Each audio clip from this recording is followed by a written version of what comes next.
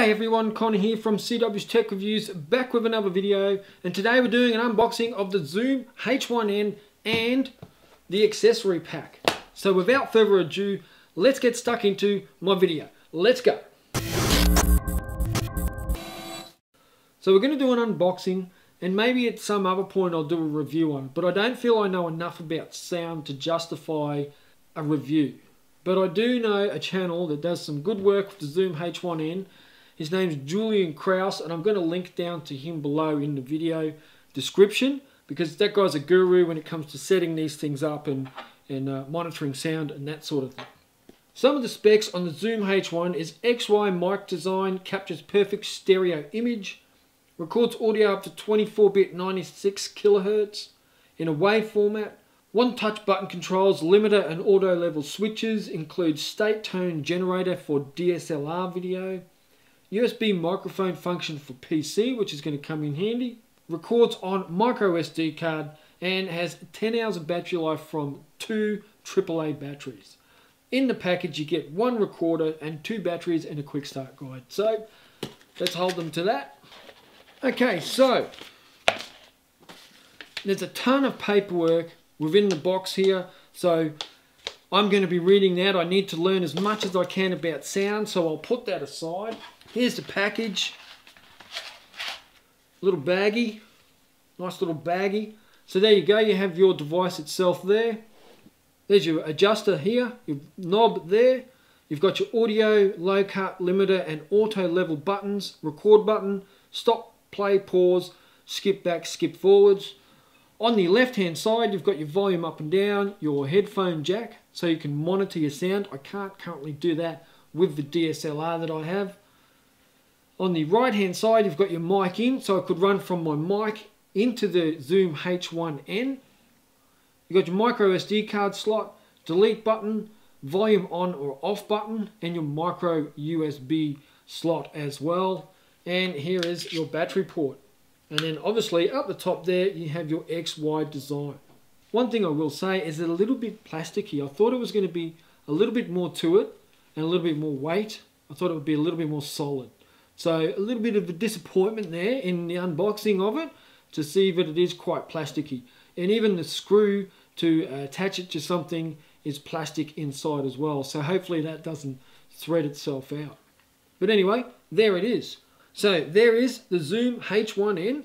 I'm going to put it aside, and now we're going to have a look at the accessory pack by Zoom. There is a lot of accessory packs currently on eBay and Amazon and all those sorts of places, and they've probably got twice as much in them as compared to this package.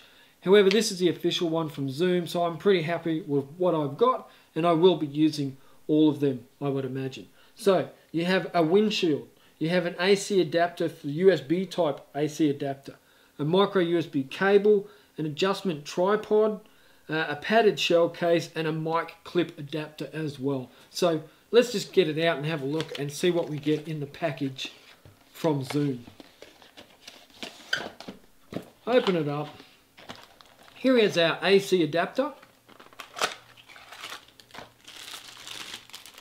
So there you go, AC adapter with the micro USB port, which is nice and handy, so you can charge up your batteries if you've got chargeable batteries. The micro USB cable, the windshield, which is handy. So this can go in there like so.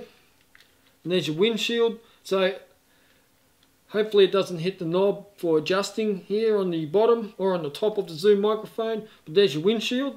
Here is the case.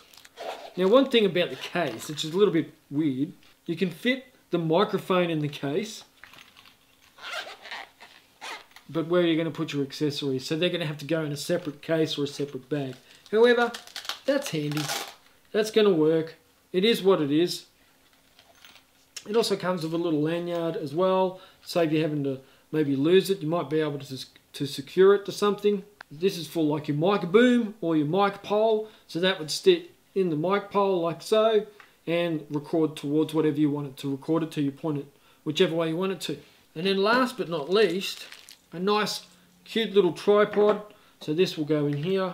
So as you can see, I've currently got my setup over here with my Rode microphone on it, and it's quite big. I've sort of made that myself. So I could set that up how I want it. Tighten it into place. And there we go. That could sit there just like that, recording my sound.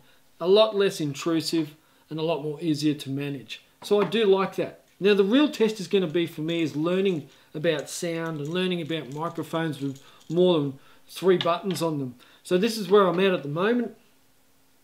I will be back in about a week and I'll do a comparison video between the Rode Video Mic Go and the Zoom H1n. And my biggest problem with the Zoom H1n is even at this close, it gets some quite bad hiss that comes out of the microphone, and unless I've got it right down low and hold really close to my mouth, I just get terrible hiss out of it. Now that could also be my DSLR that I'm using as well. However, I've got to try and improve, so this is one little way of doing it. So there we go. It's set up. I'm going to go get an SD card and have a play around with this and learn how to record sound through this and experience that for myself. If you appreciated me unboxing it and showing you what comes in the accessory pack and the box, hit the like button and the subscribe button. If you didn't, well, move on just like the rest of us would. Thank you for coming along and watching the video, and I will catch you in the next video. Check out.